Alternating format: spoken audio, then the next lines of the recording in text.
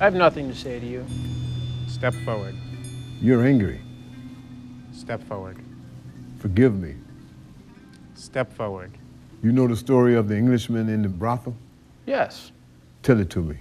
Ah, stop it. An Englishman having a drink a little more than usual proceeds to a brothel. The bard asks him if he wants a fair one, a dark one, or a red-haired one. Stop it. Exit Vladimir hurriedly. Estragon gets up and follows him as far as the limit of the stage. Give me your hand. Vladimir half turns. Embrace me. Vladimir stiffens. Don't be stubborn. Vladimir softens. They embrace. Estragon recoils. You stink of garlic. It's for the kidneys. Estragon looks attentively at the tree. What do we do now? Wait.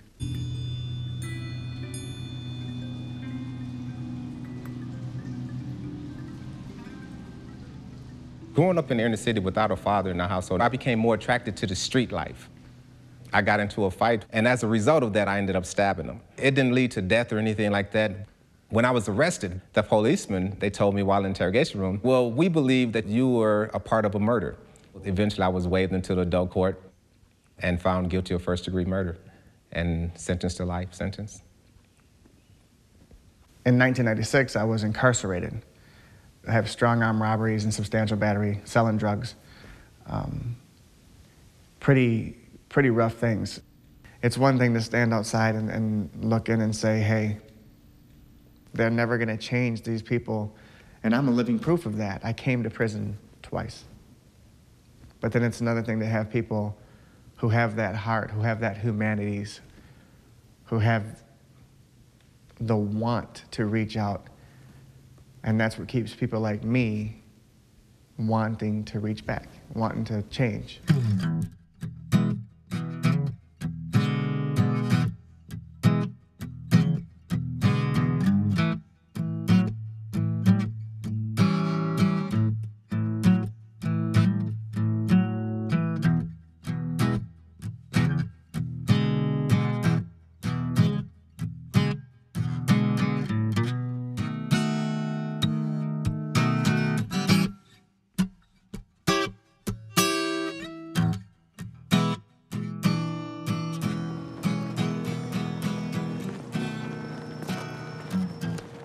In terms of the Slavic department, and indeed many of the language and literature departments that we have in the university, graduate students have the greatest opportunity to teach Russian language, to teach Polish, to teach French and Spanish, Chinese, Korean, whatever it is. The opportunity to teach literature and broader humanities courses is much more limited.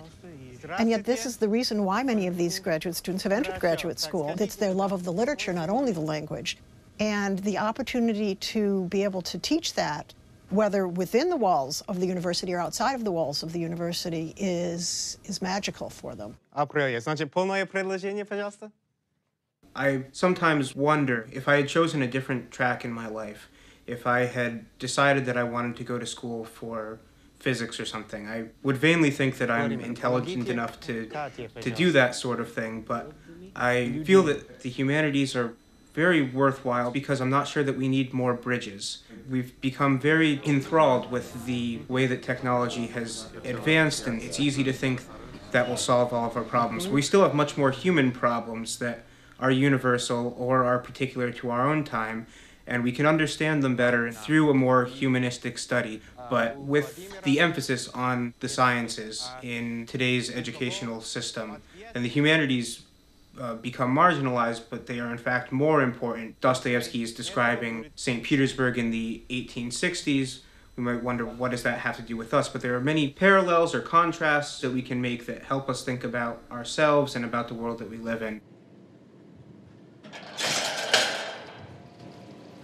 The population of Oak Hill is 675 inmates right now. About 44% of that is African American, about 44% is white and non-Hispanic, and the remainder of that population would be Hispanic and Native American and Asian. Probably 60% of the population is made up of non-violent criminals. A lot of them are property offenses. The other 40% is a makeup of assaultive crimes, which can be from homicide to sexual assaults, we have drug offenders, and a variety of other offenses. Of that population, approximately 55 of those inmates are serving life sentences. They've served lengthy sentences in maximum and medium security facilities prior to arriving at Oak Hill. Minimum security provides for general monitoring of inmates, which means inmates have a little more freedom here at this facility. They're allowed to work outside the fence and within the community. We are unlike other minimums in the fact that we do have a fence here yet. We do have inmates that have a little bit higher risk rating, expansion of homes within the neighborhood, and the increase in the population in this facility, and the type of inmates that are transitioned here into minimum security. It provides for public safety in having this facility fenced.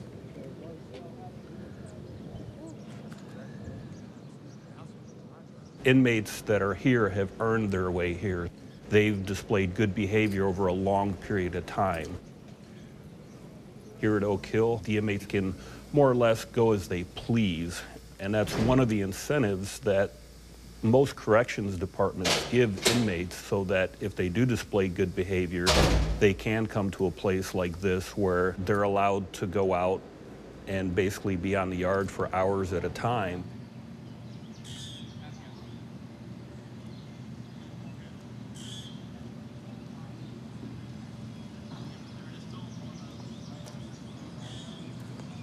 Generally, every day I'll spend reading or writing or studying, anywhere from 3 to 8 hours. I anticipate attending UW Milwaukee when I get out for computer engineering. I would say that I am kind of a work in progress as far as who I am. Small poem I'm working on, kind of paraphrase it. Pieces of myself fall away, like paint chipping off of a wall.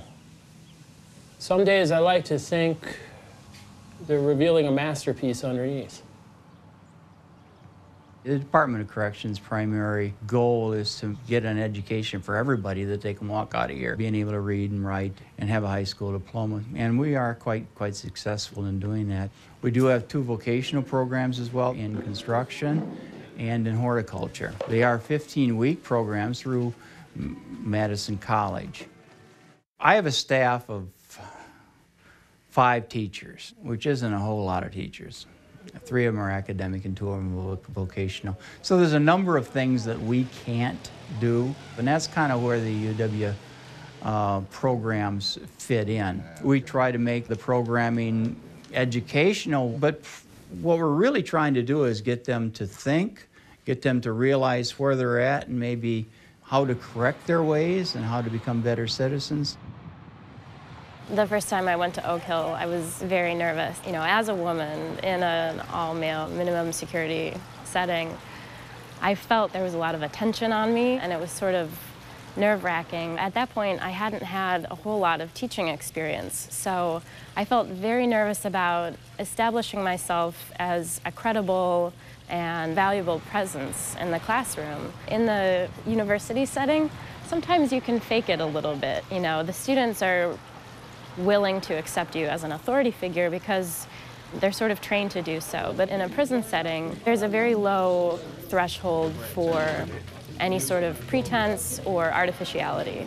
So going in there, I knew that I had to be myself and I had to be very genuine in order to establish myself as a credible instructor and also as someone who the participants could trust. I was nervous because I didn't know what I was doing, and they were very patient with me and respectful, and they really gave me the benefit of the doubt.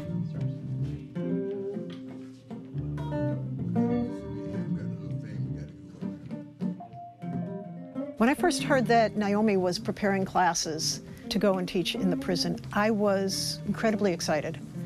I thought that this is really why I've been working, to excite both undergraduates and graduate students about literature and about talking about literature and about bringing literature to other people. There are a number of programs that bring the university into the prison around the country, and I've known that those have been quite successful. One of the things that makes this program special is the focus on the graduate students. And it's not faculty who are going in to teach courses, and indeed they're not going in to teach for-credit courses. These are courses that the inmates are taking voluntarily with no direct profit. Instructors who go in to teach these evening classes at Oak Hill go in two at a time. It's very good for the professional development of the graduate students. It's very good for the students in the class to have more than one instructor to bounce off of, but it's also good for security.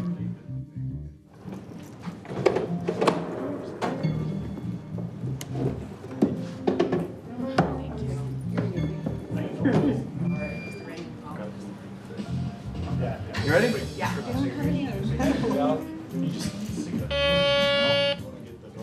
I thought that it would just be a one-year experiment, an interesting thing for me to try to do. But as the year went on and I became convinced that this was a really worthwhile endeavor, I began to worry because I knew that I would be leaving at the end of the year, and I put the word out among my colleagues to try to see if anyone else would be interested in taking over the project.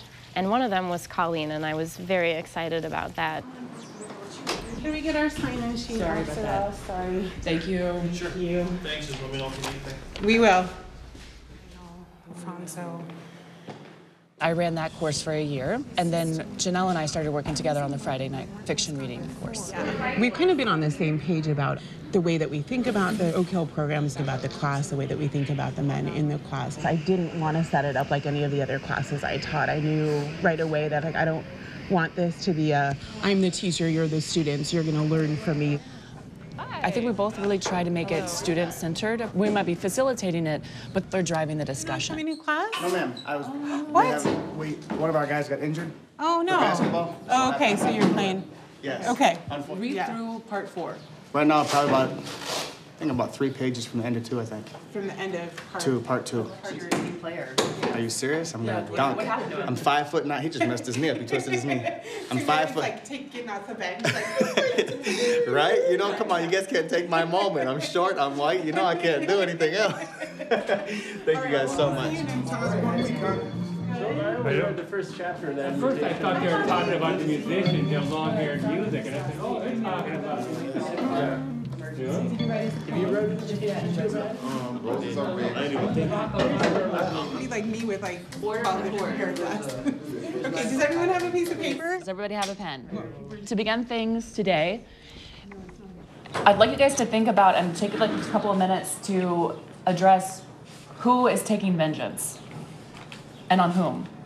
Like who's wrong in the novel and who gets to decide who's wrong. Who gets to decide? Yeah. Who's wielding the justice? Who's the judge in the novel? I mean, I definitely think Anna, for real, considering, I don't know, she's doing some real, like, skanky things, so to say. Mm-hmm. She asked Vunsky to come to the house. She's just wrong. Alexandrovich exited the state in the marriage, and they stay in the house. And I guess he's trying to protect his image to some extent or something. And you would think that if she agreed to that she wouldn't cross the boundary of actually having Vronsky to come to their house where they live at. She needs to be reprimanded in some kind of way. I actually got into class by mistake. I was trying to sign up for Tuesday and Thursday creative writing, but when I ended up in fictional reading, it was cool. For me, it's like a round table group discussion, which makes me want to bring my A game to the table because we're sitting in a circle. And I was always taught that circle's like a symbol of importance. I'm having a hard time accepting the fact that I'm incarcerated for this particular case, even though I'm guilty of it. But I guess my motives, I felt, was kind of like a protection of my dignity or something like that. But, you know, you're wrong. You accept the fact you've done wrong and you move on. Again, I'm going to use Alexander Alexandrovich for an example. His character is well balanced. When he found out that Anna was having an affair, he didn't get angry and just make a decision based on emotion. He balanced out his position in life. He balanced on him having a family, and he thought about villainizing himself, considering he was a statesman for Russia, and he was a caretaker for their child. And he put all that into perspective before making his decision to go about trying to work his way through the marriage. And that's something that I learned. I'm actually dealing with. It kept my wheels turning since, because it taught me to value the people around me, and I didn't used to do that. I used to be like really emotional. I was strung tight, considering where I'm from. I am from the west side of Chicago, where it can get quite stressful. You know, it's poverty stricken. It's kind of like a bunch of rats fighting for cheese. This happens to be our segregation unit, our highest security level at Oak Hill. When you're here, you are in a cell. You don't leave that cell unless the officer opens the door and escorts you to a shower, or unless the officer escorts you to rec. The other things you may be taken out of your cell for is medical treatment, for a hearing for the rule violation that you committed, which actually put you here. In SEG, they have access to what's called the law library. They can also request books from the librarian. There are some statuses that will not allow you to have books. One is control status, where an inmate acts so disruptive, he has limited properties. The other status is called observation status, for suicidal inmates that are either a threat to themselves or others. Yesterday, I believed I placed 2 people in segregation. There are other times when it could go 2 weeks without placing anyone in seg. But if I had to guess the number of people sent from here to a higher level of security, I would say 5 to 10 a month. Believe it or not, it varies greatly on things such as the temperature. Some may even believe that the full moon has an effect on the way people behave. I don't know why I wrote this down. Separate himself, sort of put people in classes. You're this lighthearted prattle of a pretty woman, agreed with her, gave her a half joke. Before my incarceration, I had a 3rd or 4th grade reading level, and schooling wasn't something that I really appreciated. My mother's from the South, and so she really didn't experience school as well, because she had to work in the fields and that sort of thing. So once she moved to Milwaukee and brought her kids to Milwaukee, it wasn't something that was emphasized for us to do as well. So I decided to drop out of school at an early age, hang out in the streets. I didn't think that education would be something that I would need for the things that I was doing at that particular time. When I was in Green Bay, there's a term that the staff in the institution use, and even us inmates use when a person returned back to SEG or the hold on a regular basis. We call them a SEG rat. And what that is that they're usually troublemakers. I spent the first 5 years of my incarceration in SEG for doing not mature things. So while I was in SEG, I tried writing my mother a letter, but I didn't know that I had put my name on the place where I was supposed to put my mother's name at, and instead of the letter going to my mother, it returned back to me. I was too ashamed to ask anybody why my letters kept returning. I thought that my mother had moved and she didn't want anything to do with me anymore. And so one day I built up the confidence to ask the staff. I was like, man, why does my letter keep returning back to me? And so they looked at it and they was like, this is the problem right here. Your name is to the sender. And so by your name being in the sender, that's why the letter keep coming back to you. And so from that point on, I decided that now is the time for me to start the process of learning to read, to become a better communicator, just overall to better myself. And so while in SEG, one of the first books I decided to read was the dictionary. And I learned to break the words down to the point where I fell in love with English language.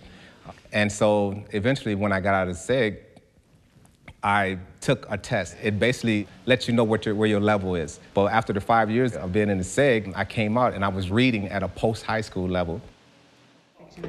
Yep. It's like the quaint expression, long in the hair, short in the I cannot even get started on the Russian proverbs about beat your wife and the soup will taste better. To beat somebody means to love them. One of my hobbies has been 19th century literature, and in particular Russian. It gives you a different viewpoint and broadens your horizons. In Crime and Punishment is telling the story of Raskolnikov, this guy who commits a murder, and basically when he gets sent to prison, it's like a redemption for him. There has been parallels in my life with Raskolnikov. I mean, I've used what they've given me in here to become somebody much better than I ever was on the outs. If I get the chance to use that when I get out here, I shall. You know, I don't think that anybody who's victimized tends to really ever get vengeance in the entire story for the most part. You know, Dolly never leaves Steva, for instance. Kitty Don't never go harms... too far ahead. What? I said, don't. You've read the whole thing, but not everyone else has, so. Kitty never harms Vronsky. Right, yeah. Alexandrovich never duels with Vronsky either. The closest thing is to a vengeance ends up being his refusal to grant a divorce to Anna.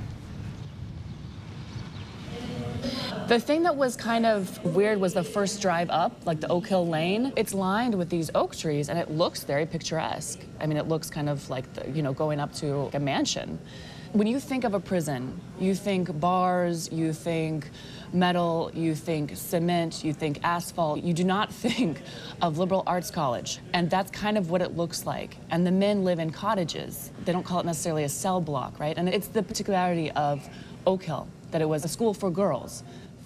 And then that's just juxtaposed with the fact that this is a prison and that the men are like just on the other side for crimes that they've committed, but at the same time, you know them as individuals.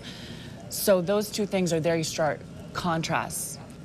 You know, you establish this rapport with them, and even though you're trying to, keep the student-teacher relationship intact, you're there for a long period of time and you feel very strongly about their writing, about them as thinkers, about them as individuals. And you forget that you're at a prison and that they're there all the time. One can walk around the grounds of Oak Hill and look at the trees and look at the buildings and say, this is very aesthetically appeasing to be here. But at the end of the day, the inmates live a very structured life here. So it's not as pleasant as one might assume just looking at the grounds of the facility. One of the things that corrections does in most instances is slows men down. They're living on the streets, hustling on the streets. They're getting money in any manner that they can possibly get on the streets. They're not paying attention to their families. They're not paying attention to earning a living. They're not paying attention to being law-abiding citizens.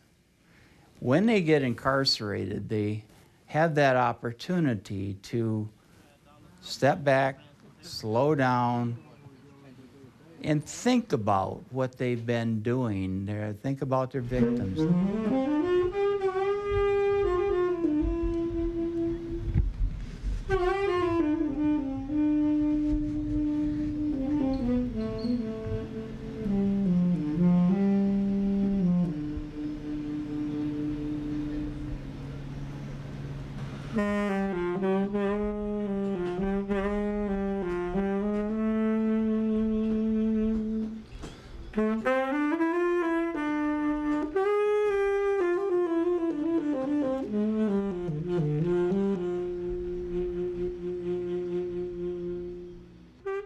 I've been involved in music since childhood, since a little kid. My father was a musician, a gospel recording artist. My mom was a musician, and I grew up falling into step with them.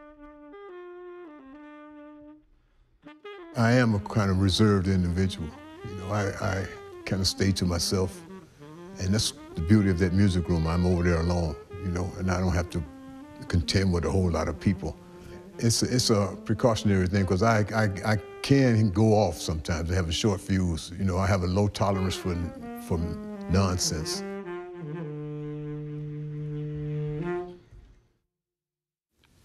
You're in a fishbowl of madness sometimes, and you don't want to be there. And so I choose to pull myself away from the madness, and I get to a place where I can just sit and reflect and write, and read, and play music. And I'm good with that. I'm cool with that,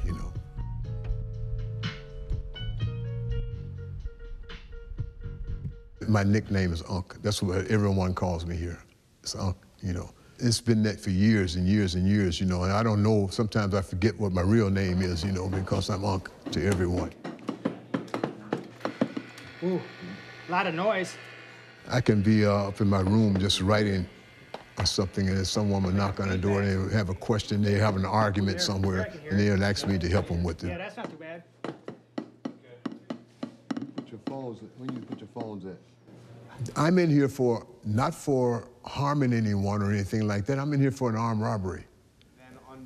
My case was overturned, but a year after it was overturned, it was brought up again and I was reconvicted. So that's where the short fuse thing comes from. I'm angry. I was angry because my life was taken from me for something I had no knowledge or participation in. While Max drives the beat. I haven't found a way to diffuse that anger yet, except to get involved in the music, get involved in books in order to keep this demon I feel inside of me from surfacing. As the baby sings, guess who I saw today? I saw you.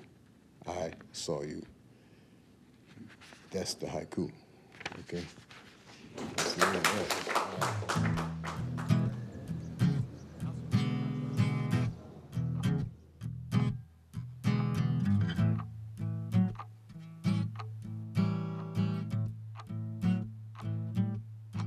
It's really demoralizing when you show up and there's far few people than you expect on the roster and that you hoped for, and you start thinking about all the possible reasons why that might have happened. It's really tricky because all these people there are self-selecting. They don't get credit for it. They come because they want to. At the end of the day, you have to understand that the draw for a literature class is going to be pretty low, looking at the entire prison population there, and that's just how it happens. Absolutely, yeah. I'm not sure. So on the flip side, my best class, hands down, that I can remember was when we read Borges' short story, The Garden of Forking Paths. It's about fate, time, and it was probably the most exciting experience I've had in any classroom anywhere as a student, as a teacher, or whatever.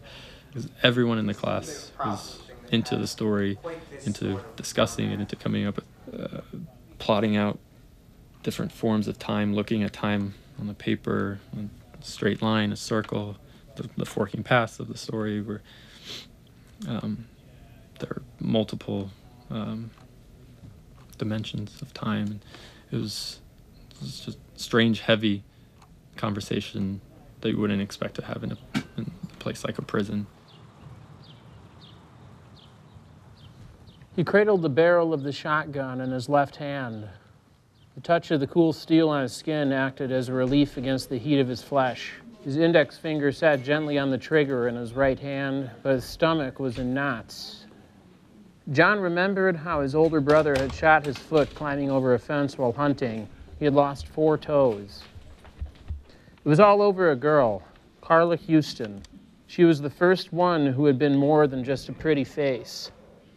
Carla was the first one he'd ever really cared for.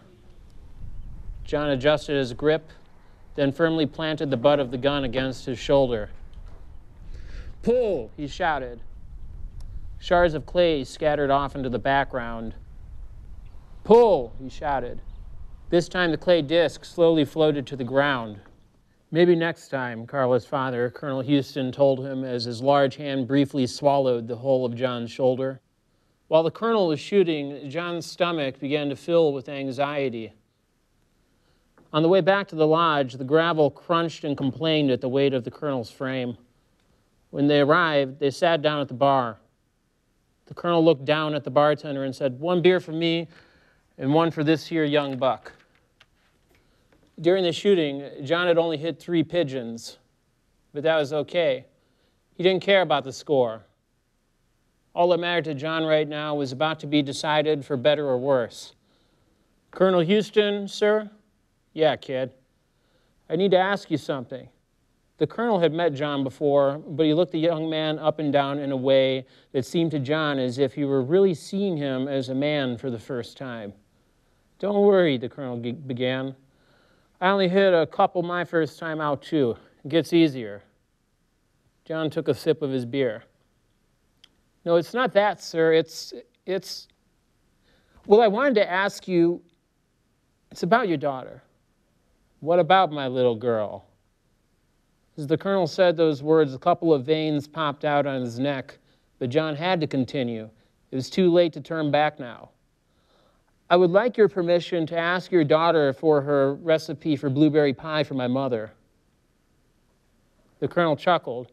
You know, I almost thought I was going to have to shoot you. I thought you were going to ask if you could marry my Carla.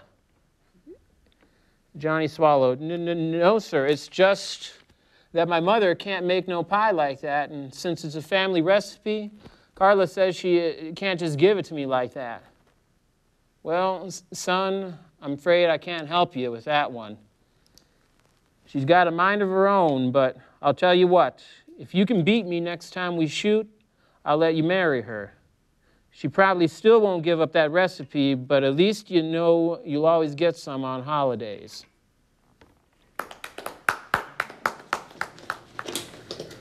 Comments?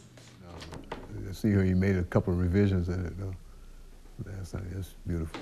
But you got a lot of great suspense going, but then you kind of undercut it a bit. He did not like guns. And then you go to the story about his brother, right? But there's a sentence in between. There's like, he did not like guns. In fact, he was terrified of them. I would just get rid of, in fact, he was terrified of them, because you show that.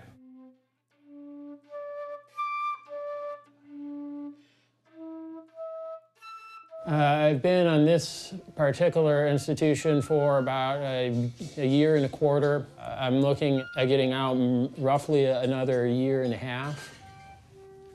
I try to stay focused on whatever it is I'm doing and be in the present moment. It's easier to get through my time like that. Naturally, the mind's going to go off and start musing on the past or the future. There's absolutely nothing I can do to change any of the past, and the future is not here, so I can't really do anything much about it.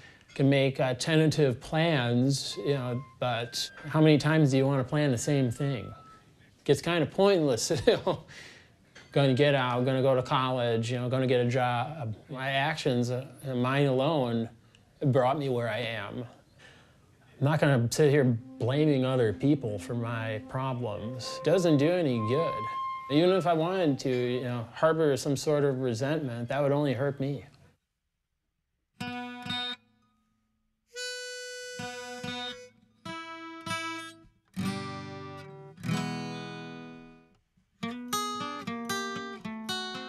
I really like thinking about work as a positive thing. Maybe I'm from New England and maybe that has something to do with it, but there's a profound difference between work and drudgery. And drudgery is the labor that you don't want to do, that you do because you feel compelled to. Work is, for me anyways, more of the labor that I want to do, that I enter into freely, and that I feel some level of control over. So the great thing about our job as graduate students, at least for me, is that my work very rarely feels like work. But sometimes it can. Sometimes grading homework until all hours of the night, or trying to read 200 pages in Russian before 2 hours from now, and that very rarely works out, or never works out actually. All the same, the class at the prison becomes a refresher from that work. I've found frequently that I leave the class thinking about something quite differently, and the experience has been shared by other instructors who have said, I hated this book before we started talking about it, but now I think that it's rather interesting. I leave the prison feeling rejuvenated by the experience on the whole.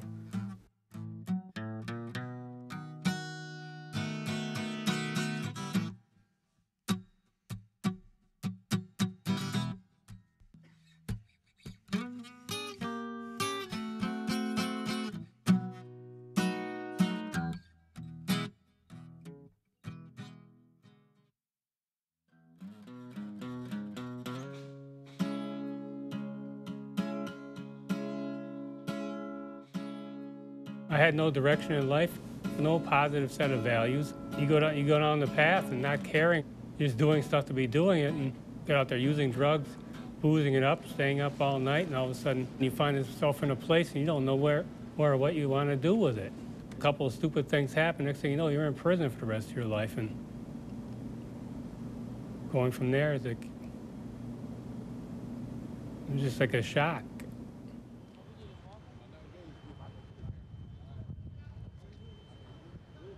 It's my philosophy that in order for a person to be successful when he gets out of corrections, they need a family that's supportive and a community that's supportive.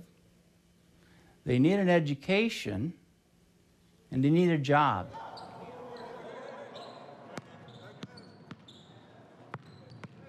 A lot of inmates don't really realize they're transitioning to a society that only has rules. Once they get outside that fence, they're back into the communities.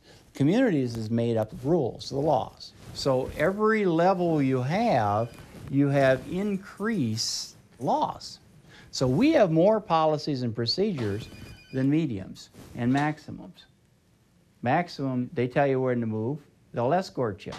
Medium's a little bit different. We're a little more lenient than that. Once they get into the community, all they have is rules. Nobody's going to tell them where they're going. Nobody's going to tell them what time they have to be there. They have to do it themselves. Yeah, there are a lot of rules here because we're transitioning. We're coming home now. We've already done the majority of our time, and so we're trying to learn to come back to society and to reintegrate into that way of life. You ever did any watercoloring? When I was a young kid, I was diagnosed with a hyperactivity disorder with not having the attention, so schooling for me was rough. I knew the material, but I wouldn't really retain anything. It was easy for me to be in the class at the time, but it was really, really hard for me to concentrate, and so I goofed off and doodled on pages and did things that I probably wasn't supposed to do. I say that my educational background was only to junior high, and then I was incarcerated at the age of 15. When I came into prison, we can always have the prison knowledge, and the prison knowledge is how to get over on the next person, the hustle bustle, from doing maximum security time to do all the way back down to medium and minimum. But I came into prison in 1996. I got out in 2006, and I had the bright idea that I was going to be a drug dealer. That bright idea was the most ignorant decision I've ever made in my life because I had all the opportunities in front of me. Recreation period for the games, it's rare that it falls on the night that we have a study. Hands down, I'd want to be with literature. And the reason I say that is because basketball, the game never changes. It's 3-pointers and 2-pointers and running screens and pick and rolls, and that's just what basketball is. But more importantly to me is if you learn something new, if I learn something today and I learn something tomorrow, then I'm making progress. If I don't learn anything within each day that I'm given, then I'm just, as they say, kicking a dead horse. In his development in this picture here, I see that he's kind of created a sense of knowing his colors and working with the warm colors. He's got a sense of depth, you know, creating the front, middle ground and background. I've worked at Oak Hill for approximately 29 years. I've had guys that come through that have learned how to play guitar. They've learned how to play flute, or they've learned how to write poetry. They've learned how to express that creativity inside of them, which they didn't know how to do it before. As tough as it is to say, a lot of them do have a lot of time. And so what I tell them is to use your time wisely. Don't use your time by just sitting around doing nothing, because in the end, your time will go slower. And on the positive side, what you learn, you'll take with you. It's a successful painting, in my opinion. When I had participants who regularly came to class, I saw a lot of confidence building. To be able to relate to another person, not as a prisoner-prisoner relationship, or not as a prisoner-guard relationship, but as a human being relationship. It was really great to see how that confidence would build. He who have ears to hear, let him hear. The Spirit has been poured upon all flesh, but thine hearts are closed, and thine eyes are at rest. Thine minds are trapped in the jaws of the Loch Ness. He who have ears to hear, let him hear. Surely a soul of the spirit remember the Most High's might. He who have ears to hear, let him hear. The speaking tongues, they assert that the anointings of the Most High have come. Yet you understand not the rule of thumb. Rise, O God, send the beast from whence he come. Consecrate the humble ones. He who have ears to hear, let him hear. Have you not seen things come I don't to pass? view poetry as something that I enjoy, to be quite frank with you.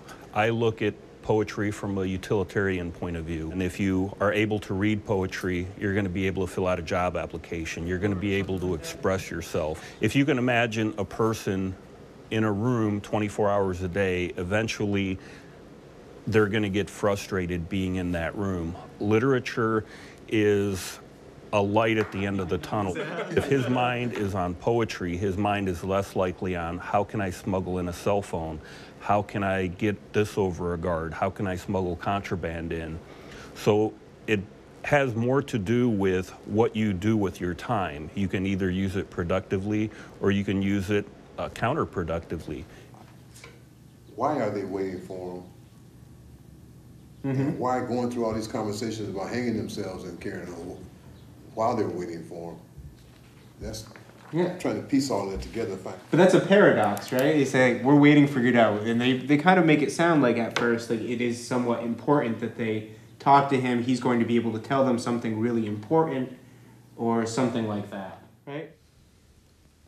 Yeah, I've been waiting for something for a long time. I don't know if I've been waiting for life for a long time, you know, waiting for my life to resurface. As you progress down through the security ratings, you get to a place like this, hope is alive again.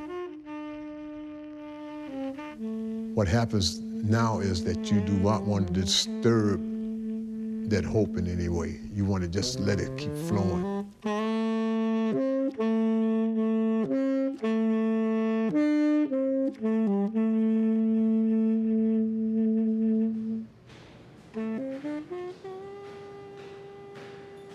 This is going on my 29th year in prison. What I had decided to do years ago was that I was going to create something positive. I was going to create an identity in myself. And the identity that I eventually created was that of compassion, that of love, and that of great forgiveness. It takes a lot of energy to wake up every morning to be angry, but it takes less energy to wake up in the morning and just love people, forgive people, and just embrace them. And just know that all of us made mistakes. Some of us made greater mistakes than others, but I have to continue to be a difference maker. Just try to find your answer right there. So I just want you to do the perimeter, but if you don't got the formulas to it, you ain't gonna be able to come to that answer. I don't really think about what the men have done in the past or what they're in the prison for or how long they're going to be there. We don't ask the question if they want to share it because it comes up from what our literary discussion. They bring it up. Of course, we want it to be a safe environment where they can share that information, but it's kind of a don't ask, don't tell. It doesn't really change anything for me in terms of like how I run the classroom or how I interact with that person. If anything, it kind of pushes me to challenge them a little bit more with more sensitive readings, with more in-depth questions, with something that really kind of takes them out of their comfort zone in terms of what they've thought about in the past and pushing them into something new. We're there to teach. They might offer us information, but it gets hazy because some of them are creative writing classes, they're writing poetry, it informs the reading of their text, their past experiences, so we cannot ignore that. But at the same time, it's like it cannot be limited to that because it's like that's a beginning step, but now we need to like take it further. And so it's complicated, right?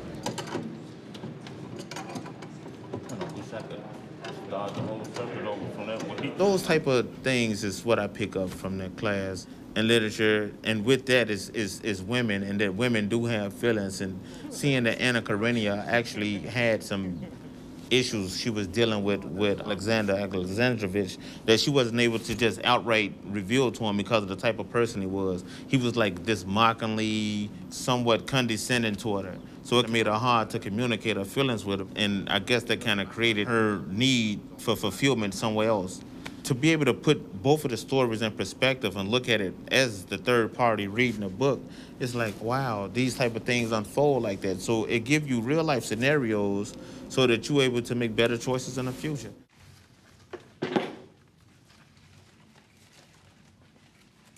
I was 21 years old when I come in. I'll be 53 this year. The rap prison gets these days, you wouldn't think anybody would want to even come in here. I mean, some of us have done some pretty horrible things. Not that we're still horrible persons, but I guess we're supposed to be here to be punished, but having somebody come in here and take an interest in us, it's real nice. I was particularly blown away when I brought in my favorite poem by Pushkin, which is called The Prophet. It's about a poet who is walking in the wasteland, and he gets his tongue ripped out and a serpent's tongue put in the place of it by an angel. And his heart is ripped out and replaced with a burning coal.